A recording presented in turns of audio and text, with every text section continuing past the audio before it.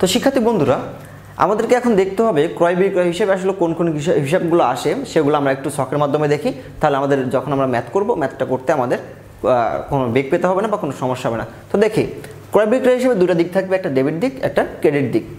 Debit দিকের আইটেমগুলো আমার খরচ বোঝাবে এবং ক্রেডিট দিকের আইটেমগুলো আমার দ্বারা আয় বোঝাবে।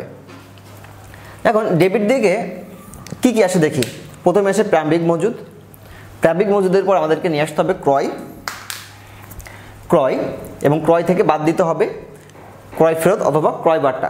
ক্রয় থেকে ক্রয় ফেরত অথবা ক্রয় বার্তাটা বাদ দেওয়ার পর আমাদের নিট ক্রয়টা রেফার করতে হবে।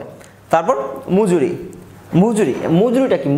মজুরি এবং বেতনের ভিতর পার্থক্যটা কি? বেতন দেওয়া হয় কর্মকর্তাদের, অর্থাৎ যারা হিসাব সংরক্ষণ করে, আর মজুরি দেওয়া হয় শ্রমিকদের যারা হিসাব সংরক্ষণ করে না, জাস্ট কায়িক শ্রম বা লেবার যারা দেয়, অর্থাৎ শ্রমিক যারা, এদেরকে হচ্ছে মজুরি দেওয়া হয়। Doc charge English term. Doc চার্জের বাংলা হচ্ছে জাহাজ ভাড়া। আন্তঃপরিবহন, অর্থাৎ যে পরিবহনের মাধ্যমে আমার ক্রয়কৃত পণ্য আমি ফ্যাক্টরিতে বা গুদামে নিয়ে আসি বা আমার উৎপাদনের স্থানে নিয়ে আসি, এই পরিবহনটা হচ্ছে আন্তঃপরিবহন। অর্থাৎ যে পরিবহনটা বাইরে থেকে ভিতরের দিকে আসে, অর্থাৎ আমি বাজার থেকে পণ্য কিনে যখন আমার উৎপাদনের জন্য আমার ফ্যাক্টরিতে নিয়ে আসি বা আমার প্রতিষ্ঠানে নিয়ে আসি, তখন পরিবহন বাবদ যে খরচটা হয় তাকে বলা হয় আন্তঃপরিবহন।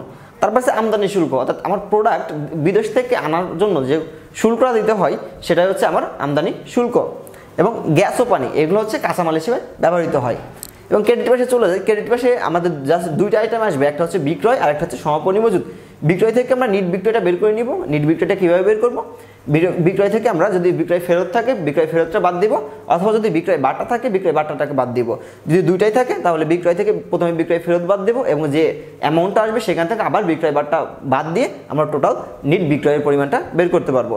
আর সমাপনী মজুদের ক্ষেত্রে একটা সমন্বয় থাকে, সে বিষয়টা একটু লক্ষ্য রাখতে হবে। সমাপনী মজুদের ক্ষেত্রে দুইটা মূল্য দেওয়া থাকে, বাজার মূল্য বা অন্য যে কোনো মূল্য, যে কোনো দুইটা মূল্য দেওয়া থাকবে। এর ভিতর থেকে সবচেয়ে কম যে মূল্য আমাকে সেটা নিতে হবে। সাপোজ আমরা ধরলাম সমাপনী মজুদের ক্রয় মূল্য 50,000 টাকা এবং বর্তমান বাজার মূল্য আছে 20,000 টাকা। তো এখানে সবচেয়ে কম কোনটা? কমটা হচ্ছে 20,000 টাকা। সো আমাকে এখানে সমাপনী মজুদ কনসিডার করার সময় আমাকে অবশ্যই 20,000 টাকা নিতে হবে। আমি বেশি মূল্য সমাপনী মজুদ নিতে পারবো না। দুইটার অর্থের ভিতর সমাপনী মজুদের পরিমাণ যেটাই কম, অর্থাৎ 50,000 এবং 20,000, এর ভিতরে 20,000 টাকা কম। সো আমাকে নেওয়ার সময় 20,000 টাকা নিতে হবে।